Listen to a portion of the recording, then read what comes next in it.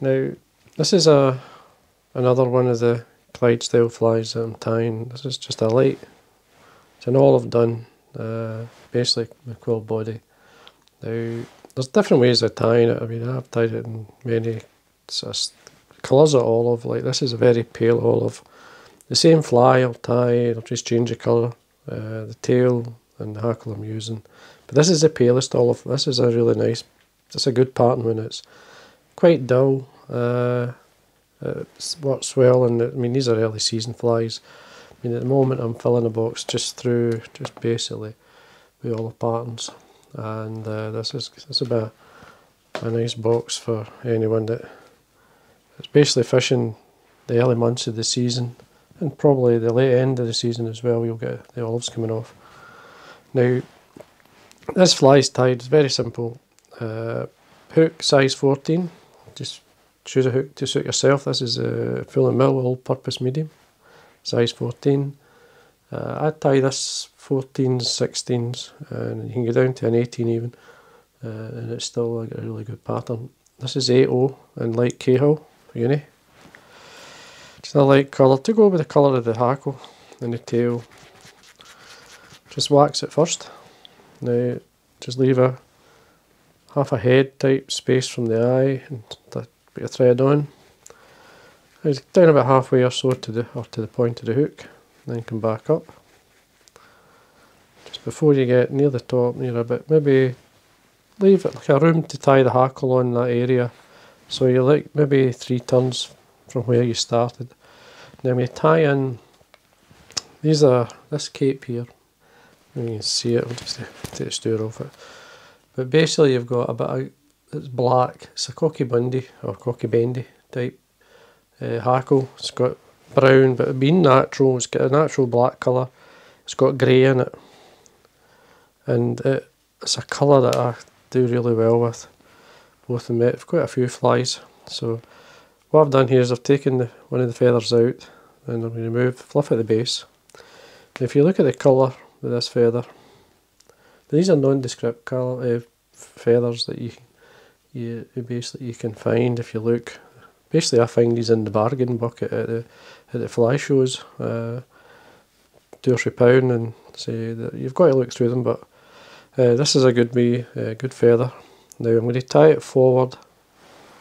So basically if you're that couple of turns short, so you tie it so working to where you actually started tying the thread on, and then come back up.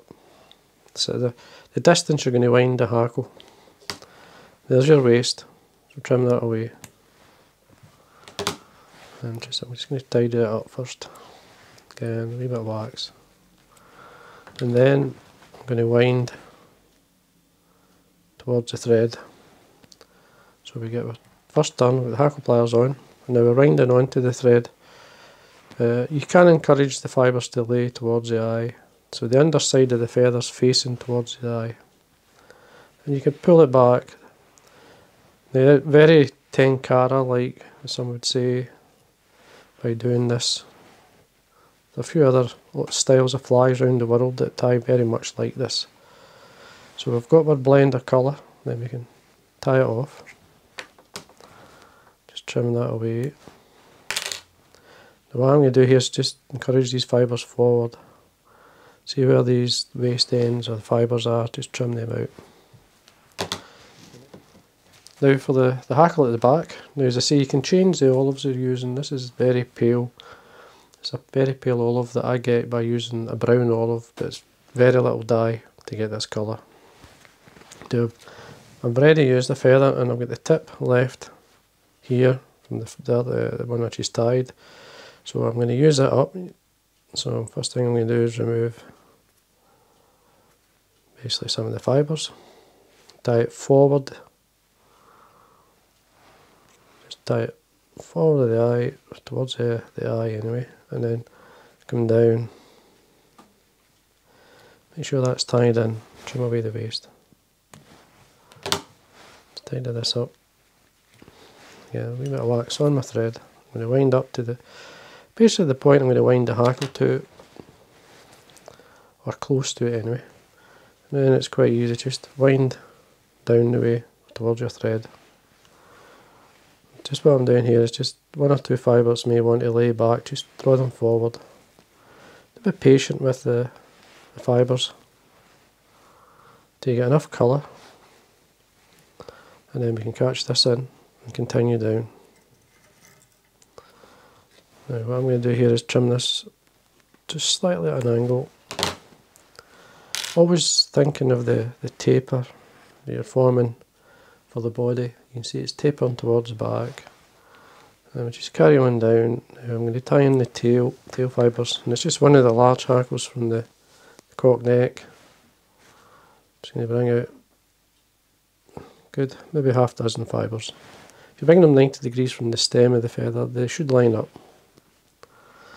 When you're happy with that, and the length, you're looking at least the length of the hook. I'm just going to tidy up the ends here.